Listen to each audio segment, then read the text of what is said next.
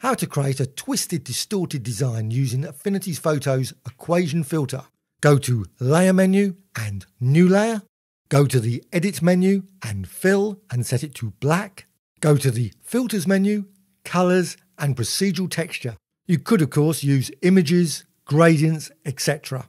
At the top of the panel you can see the presets. Select one of those.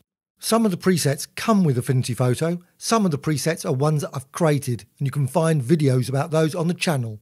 You could use waves, but I'm going to go with this colourful wave design. Change any values and click Apply. You now have something to work with the Equations filter. Go to the Filters menu, Distort and Equations. Set to Polar. I use a document to store all my equations, so I'm just going to copy and paste them in. Paste them in to the R field and the T field. You can find the equations in the description below. Go to the bottom of the panel and to the Extend mode. Set that to Mirror. Set the parameters A, B and C. A key parameter is the C parameter. Use the C parameter to zoom in. If you go too far out, it becomes noise. Set it to 0 and you'll get straight lines.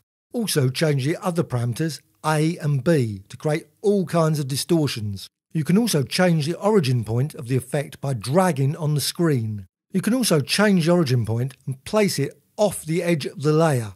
Continue to experiment with parameters A, B and C. Once you're happy, click Apply. You now have your twisted design, a combination of equations and procedural texture. Repeat the effect again and again via the Filters menu and repeat equations. You can also use gradients as a source, so go to the Tools panel and the Gradient tool. Apply a gradient and then go to the Swatches panel and select a gradient. Filters menu and repeat equations, and Layer menu and fade equations. Set fade to 0, go through the blending modes. Set to difference, darken, lighten, etc. Click Apply. I'm going to go back to the original twisted design. You can also combine the effect with other filters, so go to the Filters menu, Distort and Deform or Mirror. Set the number of mirrors, 10, 15, 16, etc. Drag on the document to move the origin point of the mirror. Change the input setting as well. Once you're happy with your mirror effect, click Apply. The mirror effect can be used as a source for the Equations filter. Go to the Filters menu, Distort and Equations. Sadly, it does not remember the previous settings. Set to Polar. Go back to your notepad and copy and paste into the R field and T field.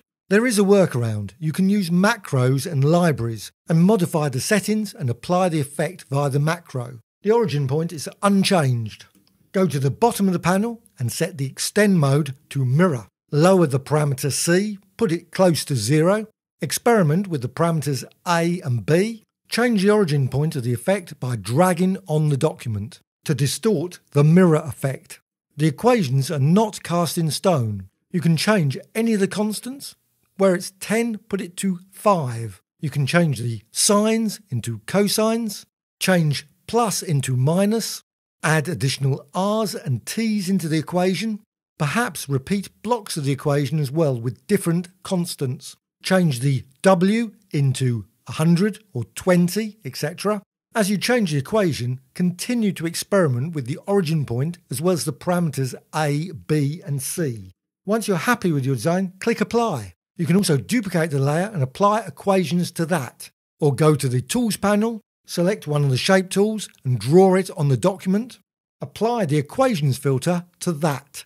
I hope you found this tutorial of interest. I'm always adding new tutorials about Affinity Photo, Designer, etc.